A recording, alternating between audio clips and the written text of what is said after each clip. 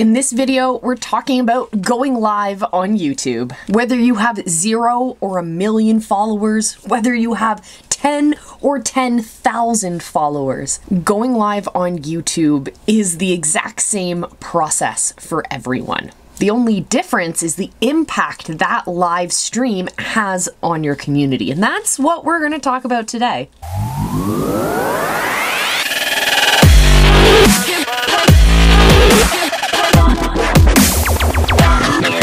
I'm going to share with you how you can spot a new streamer from a pro. Then we'll talk about the secret steps that actually get followers and viewers to come to you. And of course, we'll talk about the 3-step process that keeps that momentum going. The very first thing you need to do in order to separate yourself as a pro against all of those brand new streamers is to actually plan out your content. What I'm constantly seeing my feed full of is people going live for the very first time. Or even if it's the 100th time they've gone live, it still looks like it's their first time. They are figuring out their camera angles, they don't necessarily know what to say, and the worst yet is they spend a lot of their time just, is this live? Is this, can you guys see me? Is there anyone that... We gotta cut that out. So what you need to do in order to have a really impactful stream, in order to have people continuously coming back to watch your content over and over again, no matter if you have 1 follower or 100,000 followers, the one thing you need to be doing is planning out your content. And there's 3 main areas of each live stream that you need to plan out. Everything else will fall into this main framework. But the first thing in this framework is to plan out your opening. Plan those first 30 seconds. What are you starting your stream with? What are you going to say? Because there's 2 reasons we do this. 1, it's actually creating engaging content. When you're done that live stream and it goes to become evergreen content, it now lives as a regular video people can watch, they're going to see those first 30 seconds. And if those first 30 seconds are you staring into the void going, is this thing even on? Of course they're not going to grab that's not going to grab their attention, and they're not going to stay to watch more. The other reason why we do this is we want to make sure that we are speaking and creating great content regardless of how many people are watching us. So at the very beginning of your stream, no matter if you have 1 million or 12 million followers, there's still going to be time that the algorithm needs to send out notifications and time that people need to click and log into your stream. So the reality is those first 30 seconds, you might always be speaking to no one, but you still need to create something that's engaging and something that is going to draw your people's attention. So plan it out. A lot of people will have a regular blurb that they say on their channel all the time, and that can be really intriguing. I've seen a lot of YouTubers, and including ones that I follow myself, who use this process, and you end up repeating it with them. Every new video, the content of the video is different, but that opening is exactly the same. It's predictable, and your viewers end up actually saying it with you, which is exciting. The other thing that you can do instead of repeating the same phrase all the time, or repeating the same paragraph, I should say, is to come up with a quick little one-liner at the beginning. How do you greet your community? How do you frame what's actually going to happen on this video or in this stream? So think about what you're going to do as your opening, no matter if it's going to be a big paragraph or something little. The next thing that you need to plan out is your content. What is the middle of your sandwich? Is it a chicken sandwich? Is it a cold cut sandwich? What kind of content? What is the middle? What is the meat of your video, of your stream?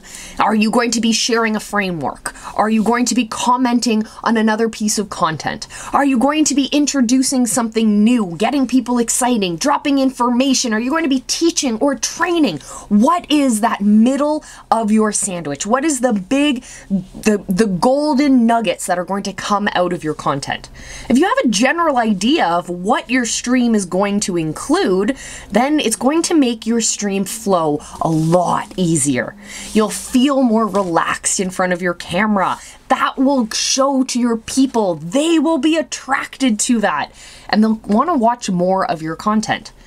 And on the other hand, if you don't plan out that content and you end up being those people who look like they are going live for the first time 100 times in a row, where they're like, hey, I'm just popping in to say hi. I don't really know what I'm saying today, but I totally just wanted to say hi because, content for content's sake.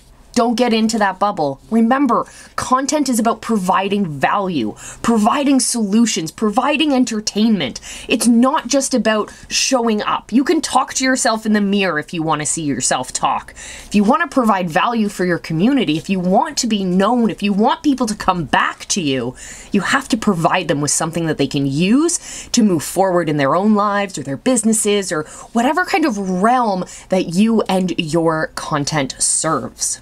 The third thing that you have to plan out is your call to action. Your call to action can be something really big, like join my new program, check it out, blah, blah, blah, click the links below.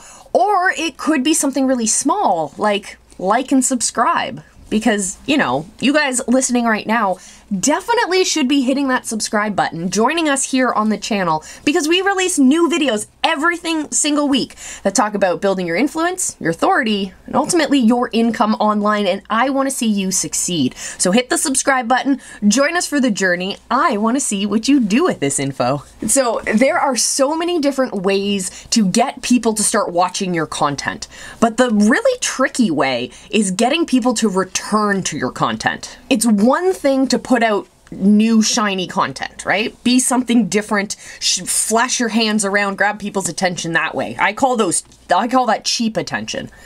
But what about if we can get people to come back, to continuously come back, to start even scheduling us into their daily lives because they know that we are a place to get solutions? Well, the way that works really, really well for us is to announce that you're going live. I know it sounds weird. We know that the algorithm is going to send out notifications to our followers, but what about those people who are just kind of casually followers? Or people who are not yet followers? They're lurkers. They're watching your stuff, but they haven't yet clicked that button to subscribe. How do we get their attention? How do we break through the noise of everyone's notifications going off when their new videos are released or their new streams are going live? Well, the easiest way is, say it with me now, to announce that you're going live. And all you have to do is send out a little tweet, send out a Facebook message, post something in your Facebook group, post something on your YouTube community tab, connect with your audience and say, hey guys, we're going live. Yes, of course, we want to make sure that we're sticking to a regular schedule, but we also want to give that extra notification. On YouTube, you also have the ability to do premieres and to load out your content and get people to start clicking on those links and subscribing to those particular videos so that when those go live, you can have kind of a watch party kind of thing. Everyone can be joined in the chat, things like that. You can really nurture your community, but you have to put a little bit of work into it. Don't always rely on the algorithm to serve up your content to others. As more and more content is being put onto these platforms, it's becoming a lot harder to break through that noise, to have the algorithm work in our favor. So we gotta have to do a little bit of both. So what are your thoughts on the algorithm? I know there are two totally different schools of thought on this. There are those who firmly believe in leaning into the algorithm. They spend hours and hours of their time figuring out the latest change to the algorithm, how they can game that, how they can use that to their advantage. And then there's an entirely opposite school of thought where people are like, no, just create great content, serve your audience, do your own advertising, push out your own notifications for your content, and don't rely on that algorithm because it's too confusing. It's going to distract you from focusing on what matters, from creating really great content. So I want to know, let me know in the comments below, which school are you part of? Are you pro algorithm or are you 100% in the organic world? Or maybe you're in the middle. Let me know in the comments below. Let's have this discussion, my friends. So you've created great content, you've planned it all out, you know how to get your people to start listening. So now how do we keep that momentum going? Well, it's all about creating the right workflow for your stream. Some streams are going to be really simple and you can just pop on, although we don't like saying that. You can just head on to your live, have your conversation. It's really low energy. It doesn't take a lot of work behind the scenes to create that content.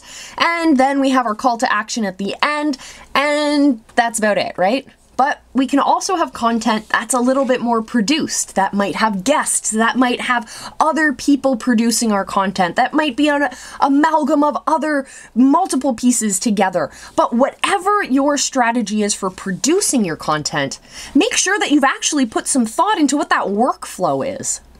I found this out on a personal level a few months ago. I was creating all of this content and I realized that once I actually nailed down a workflow, there was tasks, there was entire chunks of this workflow plan that I actually didn't need to do. And I could hire assistants and I could hire editors and I could hire other people to take on those aspects of the content creation so that I could focus on doing the parts of that process that I was way better at, that didn't stress me out, that I was excited to actually go do. So if you're in this for the long haul, if you really want to serve your audience, it's about creating something that you can do on a consistent basis. So here is my process.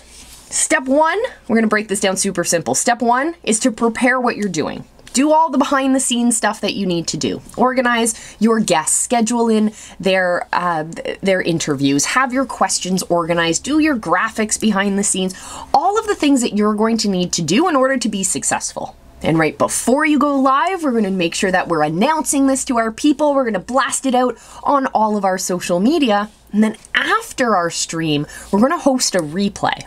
This is a really cool process that I've stumbled upon where you go live. After the live is done, you're going to take that video and post it in your Facebook group, or you're going to post it in your community tab. You're going to make a secondary announcement about it. And when we do this, we're actually going to put a time and date on it and say, hey, we're all going to watch this together if you're interested. I'm going to sit and watch the video between this time and this time. Drop on into the chat. Let's have a conversation.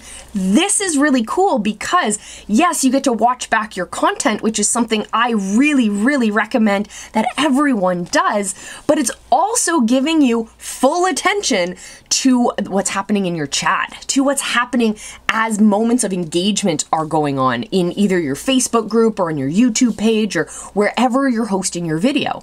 Having this space to fully engage with your comments is going to be a really great way to connect with your community, to get information out of them, and great place to get ideas for more content that your audience is driving. Oh, I love it. I love it. So, my friends, that is a lot to handle for today, I know, but I want to see you guys live. I want to see you guys drop down into the comments. Let me know which side of the algorithm debate are you on. Let me know down in the comments below. And remember, you can still get free access to the Visibility Hacking Secrets training. Links are down below. And in the meantime, before I see you in our next video, remember, I love you, be excellent to each other, check out these videos, and I will see you next time.